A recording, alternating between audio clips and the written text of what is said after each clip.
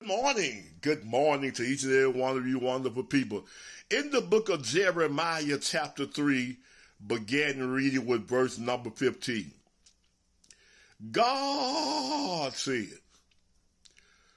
after condemning them false prophets, God said that I will give you pastors after mine own heart, that shall feed you with knowledge and understanding.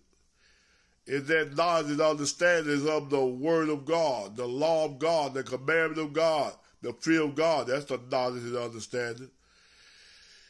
Somebody said the fear of God is the beginning of wisdom. Nevertheless,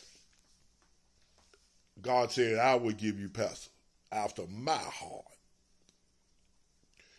Hallelujah. Don't pastors after God's heart solicit to be no pastor. They don't politic to be no pastor. You ain't flunking kissing nobody but to be no pastor. But God give after his own heart. Hallelujah. That shall feed you with knowledge. You're not a pastor. Your pastor is not a pastor. You know why? Because you dumb. You ain't learning the ways of God. You're dumb.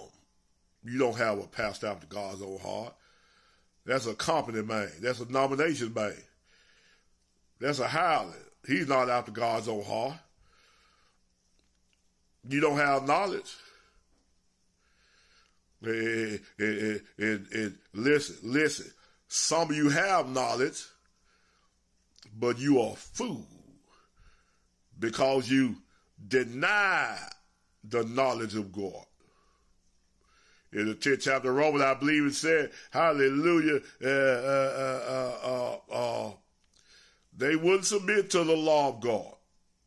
Now, Christ is the law. You said the law still exists, the time the law was still required. Pay registration fee to hear preaching, you're a little different than a false prophet in a real prophet. You don't have a pastor. Now, you may have, now God do give it to them, yet you reject them. How you got a pastor after God's own heart and you dumb? And you don't know the law over. And you don't know ain't no tithe law required. Ain't no priest going behind the veil. Jesus is the high priest now. That ain't taking no offering like the other priest did. How you don't know that? You don't have a pastor. Your pastor ain't no pastor. But God have sent pastors among you. Thank God I'm one of them today. Glory to God. You know how you got a pastor you don't. Pastor, what you feed the folks? They don't. They don't know the ways of God. Oh, that's right. You teach them your way.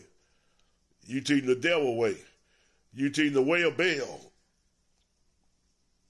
You teach them the way of Church of God in Christ, the way of Baptist, the way of Methodist, the way of Apostolic. And if I didn't name your group too.